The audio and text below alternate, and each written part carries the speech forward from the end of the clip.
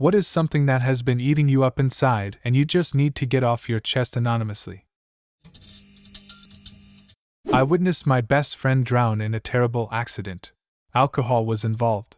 My best friend's parents asked me not to go to the funeral services but wanted to hear the story a mere 2 days following the funeral. I have yet to share my story with them. I don't see the value at this point.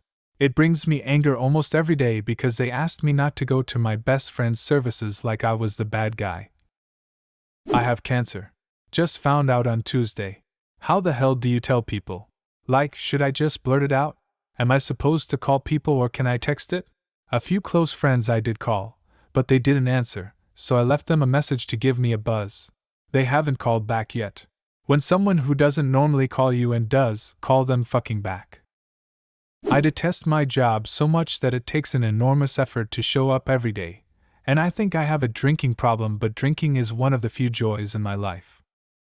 I don't remember the last time I laughed really hard, and I seem to be unable to find a hobby that I like. While I can't help with the laughter, if you're actively looking for a hobby, I suggest going on YouTube and just watching people do things. Cooking, carving wood, showing off their bug collection, playing a strange instrument. There's so much obscure, interesting shit on YouTube, and I can't tell you how many times I've seen someone do the most random things, like maintaining their personal beehives, and thought to myself, fuck, that looks cool. For some examples, personally, I like to watch woodworking, blacksmithing, airsoft, guitar, longboarding, and reptile videos. It's videos like that that inspired me to own 3 guitars, assemble my own longboard, and own a chameleon. I'd do woodworking too if the tools weren't so pricey. Look around, I know you'll find something that gets you excited. Girlfriend left me after 8 years. We were high school sweethearts, for a guy she met 2 weeks prior. I don't really feel anything anymore. It makes me not feel human. I feel like I'm going through the motions and everything is just a distraction at this point. After my first girlfriend broke up with me, I hated waking up in the morning. I had to find a way to kill time until I was tired enough to fall asleep again. But being awake felt like a dream too. Horrible, horrible time in my life. It doesn't hurt anymore. I look back on it and feel sorrow for myself for having been through it, and maybe for how I handled it, but it doesn't bother me. You've heard it. I'm sure someone said it to you. It just takes time. Absolutely nothing else will do it. How long varies, but it will heal. I disconnected contact with my mother at the beginning of last year, and then she and her husband went on a campaign of sending me abusive and harassing messages by using different numbers and creating new social media profiles every time I blocked them. I feel like I had a malignant tumor removed. The true confession part of this is that I'm relieved not to be saddled with caring for that toxic old bitch, or cleaning out her fucking hoarder house when she dies. I don't want to live anymore. I don't necessarily want to die. I just don't want to live. If that makes sense. I'm tired of trying and it going nowhere. I'm tired of dumpster diving for scraps. I'm tired of hearing about how happy everyone is when I'm scraping myself out of bed in the morning. I feel lonely. It's not that I'm alone per se, just the people in my life suddenly seem so superficial and distant. Scrolling through social media especially, I get a feeling of disconnect because of how artificial and impersonal everything is. I hate this feeling of disdain for people I should genuinely care about, but I'm worried that if I ignore it, I'll be sacrificing my own authenticity. Maybe I'm just a bad person. Fear of never finding somebody who I love and they love me. I want to leave my wife, but I don't want to lose my kid. Just make sure you don't lose your kid anyways because you stayed. My dad is slowly but surely losing me and my siblings because he insists on being married to my mother, and she is a rather toxic human being. It's getting to the point that while we love him, it is not worth having her in our lives. As much as I love my dad, I have also always lost some respect for him because of how badly he allows her to treat him. My best friend has no love for her father, and it is largely because he has stayed with her mother, who constantly talks mad shit about him and makes him to blame for every issue in their family.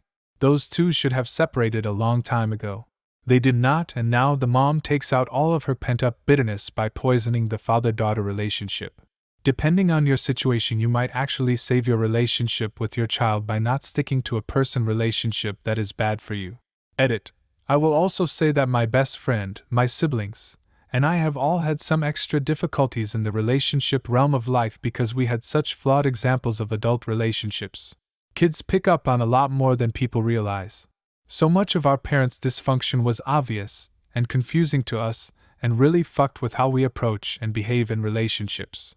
Sometimes, staying for the kids can do more damage.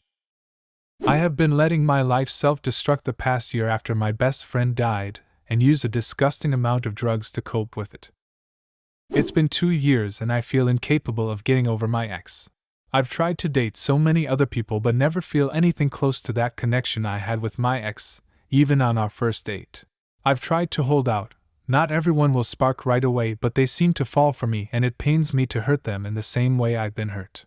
Not something I've got anyone to speak to about, but taking steps to get some professional help. 4 years ago, I was in the same position as you.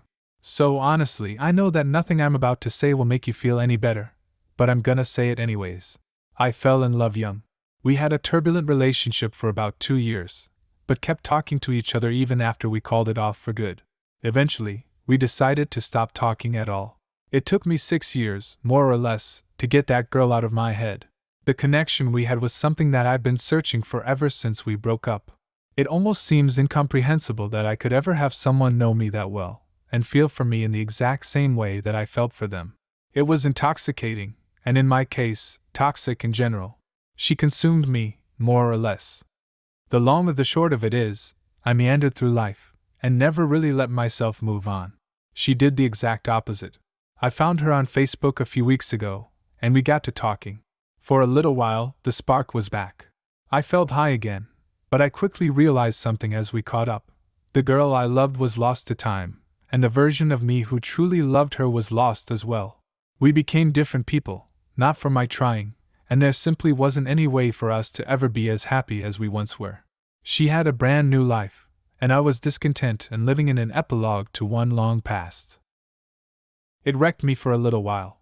I suffer from depression as it is, but this just made it worse. Eventually, though, I realized that holding on to something that's already gone is a waste of the present. My ex managed to move on, find love, and chase the dreams we only talked about when we were kids.